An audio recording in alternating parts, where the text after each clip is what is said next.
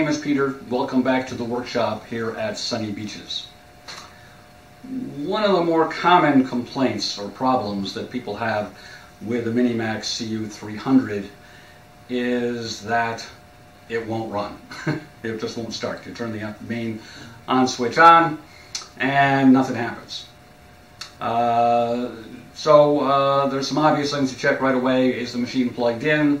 Are all the emergency stop buttons out in the run position? Are all the doors and covers that are supposed to be closed? So that takes only a few seconds to check. But if you get through all that and the machine still won't start, then you've got something of a mystery on your hands. And it's possible, maybe even likely, that one of your safety switches is stuck in the open position. There's a number of safety switches and they're all wired in series so that any one switch being open will depower that circuit, and if that circuit doesn't have power, then the main on-off switch is basically stuck in the off position. It won't power up the machine. We're going to cover the location of the safety switches on the machine. Keep in mind this is a 2003 vintage machine. My guess is most of this has remained constant over a broad number of years, but particularly in the case of newer machines where the jointer tables rotate up as one unit, there must have been some change to the safety switches for that. But let's go through what we can find. Of course, there are the three emergency stop buttons. One on the table saw side, one on the jointer planer side, and one on the front of the machine. Moving on to the slightly less obvious, the table saw blade cover has one underneath this arm, right down in here. The table saw blade has been rotated 45 degrees in this case, which does make it a little easier to see. And behind the door that gives you access to the shaper motor, on the back of the machine there's a switch that's right in here. So that's not too hard to find. So that brings us around to the jointer, where things are much less obvious. There's actually three different mechanisms involved here. If either the in-feed or out-feed table is rotated up, the saw won't run until the planer safety hood is also raised. And I'll show you what I've been able to find out about where those switches are and how they work. So the in-feed and out-feed table have similar mechanisms that kept me stumped for years. But it basically involves this rod here. What's not obvious is that this rod goes all the way through the hinge piece here and actually comes to rest against this bit of the casting. And this is not regularly shaped, so it has the effect of a cam. And so when the table is rotated up, it depresses the lever. Actually, I'm not sure which way depresses it, come to think of it. But it will be raised and lowered, that rod will, when the table is raised and lowered. Well, that's all well and good, but where's the actual mechanism? I'll show you what I found, but you're not going to like it. So we're back at the back of the machine, near the in-feed table, looking through the shaper door, and way up, sorry, I don't have a tripod that will work for this, but way up in here, that's, well, the other end of that rod, and it's partially hidden behind this cog It makes it hard to figure out how it works and what it does. But there it is. So we've removed a cover from the front of the machine, and next we're going to peer through that. So this is why I had the table saw tilted at 45 degrees, because otherwise the table saw motor obscures this view. So this appears to be the actual switch for the whole jointer planer safety mechanism.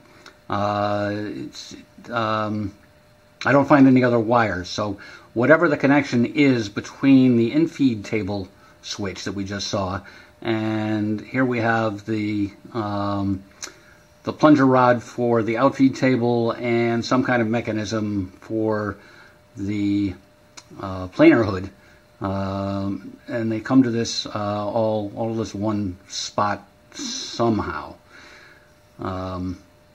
We'll try rotating things and see what happens. First, we'll raise and lower the planer hood.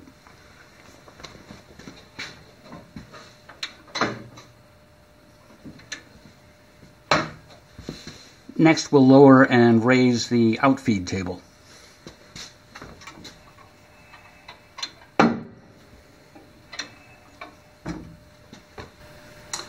There's a cover that's usually in place over this area between the table saw table and the jointer planer tables.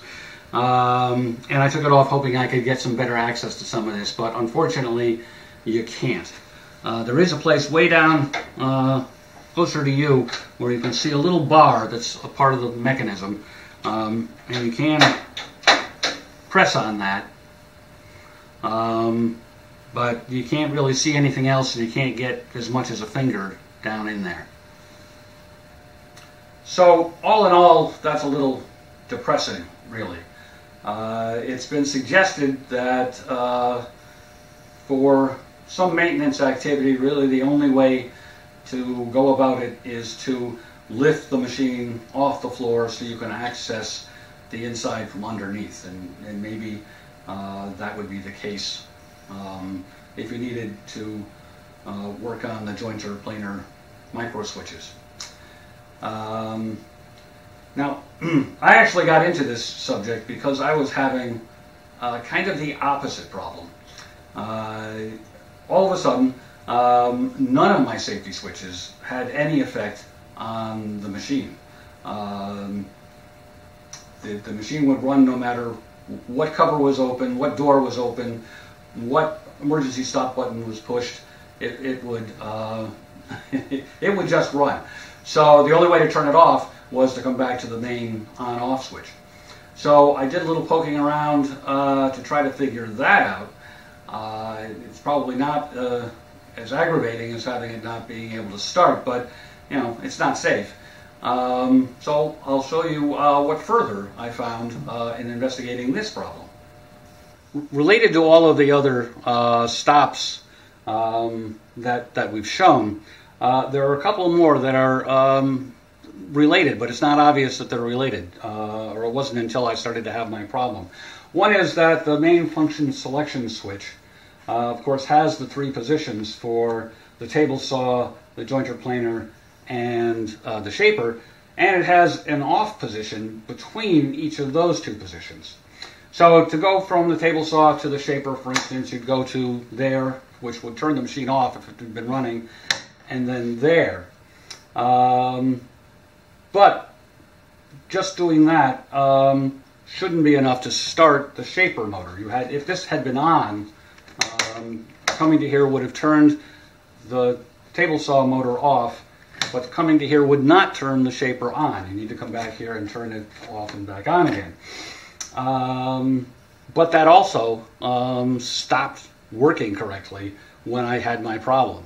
And there's a similar mechanism here with the shaper motor where you can reverse the direction. If you have to go through the middle, which is an off position, and again, you would have to stop and restart. You can't just go directly from one to the other, and that also stopped working correctly. So clearly all of these things are related to each other in some manner. So the next thing I did was to take this panel off and see what I could see in there. So initially I didn't see anything, and then I noticed that this component here has become separated from this component. This is the main switch. It's the main rotating on-off switch. About a year ago I replaced this. It started to buzz, and I thought that probably meant it was going to fail imminently. So I managed to figure out what it was and order a new one and installed it, but obviously didn't get it installed quite correctly. It should be seated. There's little tabs. Well, I can't get it from this angle, but that should be snapped into the other piece, the main piece. And when I did that, everything started working properly again. So this obviously is the linchpin of the whole safety circuit. Okay, so our safety component is back where it should be. I've turned on power to the machine. And there's a couple things I've noticed about it. One is that it buzzes slightly. The one I replaced was buzzing much louder than that, but this one has a faint hum when all of the switches and doors and things are in the right position, so the machine is ready to run. The other thing is taking a multimeter and picking up a ground on that nut there and putting the probe into the top side. I get 131 volts across there. So if you can't pick up any voltage, for instance, if we throw that stop switch and the humming stopped, I don't know if you can hear that, but also I get nothing. So that's what I know about that.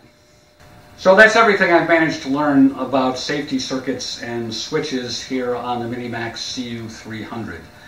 I'm sorry the news wasn't any better, but if you ever have a problem with your safety circuit, hopefully this will at least get you started in resolving it. So best of luck, and thanks for watching.